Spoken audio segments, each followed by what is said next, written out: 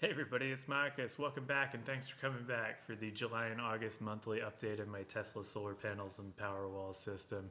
I want to acknowledge and apologize for the long delay in between the videos here. With the new baby in the family, unfortunately just time got away from me and I wasn't able to keep up with the videos. That being said, going forward, we're going to do a lot to keep them more on time, and I'm going to try to get caught up shortly here. You may notice that we have a new camera, so hopefully it looks a little bit clearer here. You should sound a little bit better. Let me know in the comments or send me a message if there's anything I can do to make it better for you. We're going to do 2 months here, basically July and August, and smush them together into 1 month. And I'm going to do that just for this month because in September we will have had our system for a whole year. And for the videos in September onward, we're going to do historical data so I can look back at 2021, 2022, which is pretty cool for production, house usage, etc., and compare them. So I'm just going to knock July and August out here as one, do kind of a quick video here. Yeah, so one of the cool things that I actually had the opportunity here and kind of took advantage of to make a fake ad was we've had some power outages here, and one of them was for about an hour. And one of the cool things, with our security cameras and the power walls is that the power doesn't go out.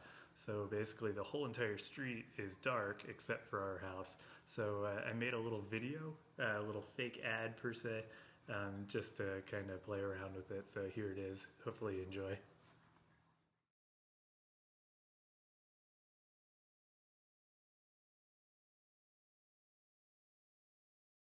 Everybody, hope you enjoyed that video. As always, if you want to get into a Tesla solar panel, solar roof, or Powerwall system, feel free to use my referral link down below. Let me know if you use it, send me a message, comment, and let me know.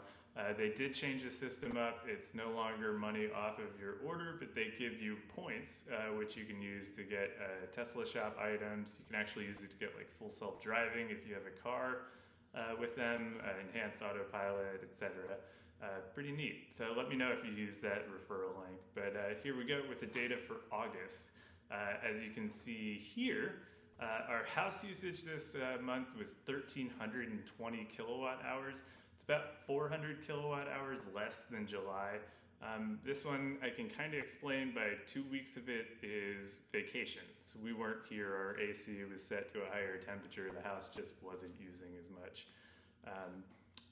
In July we used 1,750 kilowatt hours. It's just, Northern California, peak temperatures really. We're hitting the hundreds for most of July, August, September too. So we use the AC for quite a bit. As you can also see here, Powerwall usage, we're at 674 kilowatt hours discharged for August. This is a little bit less than July, which was 821 kilowatt hours. We did have 2 virtual power plant events in August. You can see my videos if you're interested in them. I'll also link them or just check them out on the channel for more details on those virtual power plant events. Those typically would discharge, basically the whole battery, so those will add quite a bit into the, discharge cycles and using the grid afterwards, but it is what it is. The next up would be solar production, and in August we produced 1,851 kilowatt hours. That's an average of 59.7 kilowatt hours per day.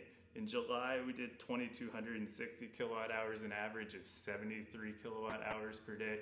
So you can kind of see there is quite a sharp reduction, as you get from the peak in June, July there, starting to get into the fall as the sun starts to, set and the days are shorter and sun's not quite up as much. So it does kind of trail off. But that being said, our net grid use for August, 442 kilowatt hours back to the grid. We did use some here or there. We did send it back in those virtual power plant events. Again, there were 2 of those. So those typically send back at $2 per kilowatt hour, anywhere from, 20 to 30 kilowatt hours sent back to the grid each event. So quite lucrative. Anyways, so this is August. Coming up shortly, we'll have September coming out. September again, we'll have the historical data, so there'll be a little bit, neat to see how the system's done year over year. If you have any questions, comments, anything, let me know. Have a good one.